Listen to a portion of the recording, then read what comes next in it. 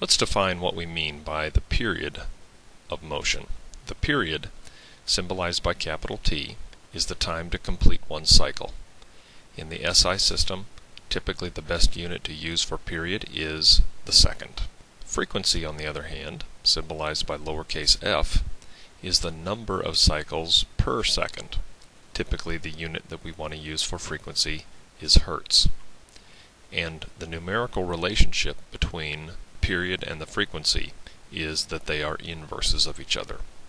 For example, if it takes 2 seconds to complete one cycle, then the number of cycles that would be completed each second would be 1/2. If it took 3 seconds to complete one cycle, then the number of cycles completed per second would be 1/3. So the period and the frequency are inverses of each other. For mass spring systems, the equation governing the period of the mass's motion is shown here. 2 pi times the square root of m over k, where m is the mass in kilograms and k is the spring constant in newtons per meter, the tightness of the spring. Note that the amplitude of the mass's motion does not affect the period of a mass spring system.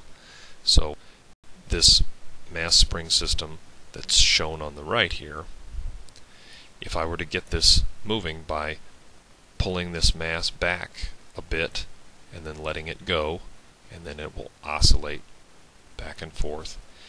If I pull it back a little more the second time, it will still take the same amount of time to go all the way over and come all the way back. That's what we mean by the period of a mass spring system. Let's do a problem. We're going to take a cat and attach it to a fixed horizontal spring that has a certain spring constant, and we're going to set it in motion. And this cat is going to oscillate back and forth. Find the period of motion of the cat. In other words, how long does it take the cat to go all the way over and come all the way back? We know the mass of the cat. We know the stiffness of the spring. Please go ahead and type this into your calculator. Make sure that you take the square root of this entire quantity here. Don't take the square root of 5.5 and then divide by 22.8. Make sure you take this quotient first, take the square root of that, and then multiply by 2 pi.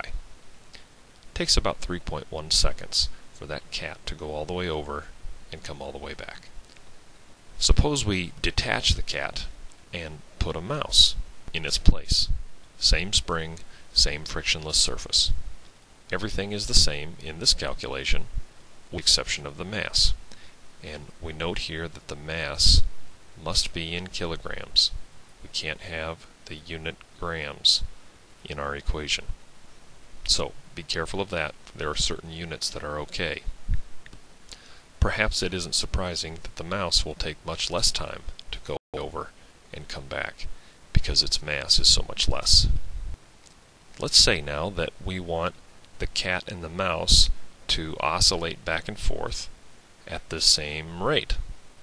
In other words, what stiffness must a spring have so that the period of the mouse's motion is the same as that of the cat? So the first thing we need to do is solve this equation for the spring constant k. So I'm going to divide both sides by 2 pi. I'm going to square both sides to get rid of the square root sign. I'm going to cross multiply to get rid of any fraction. And now I'm going to get k, the spring constant, by itself by dividing both sides by t squared, which leaves me with this expression.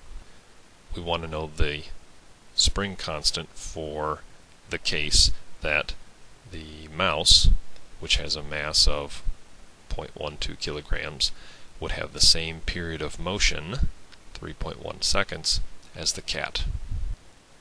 And not surprisingly, that is a much flimsier spring if we want the cat and the mouse to oscillate back and forth together. One more time, the period of a mass spring system depends only on the mass and the spring constant, not on the amplitude. if it did depend on the amplitude, we would expect in this equation at the top of the screen to see a variable like capital A, but we don't see that.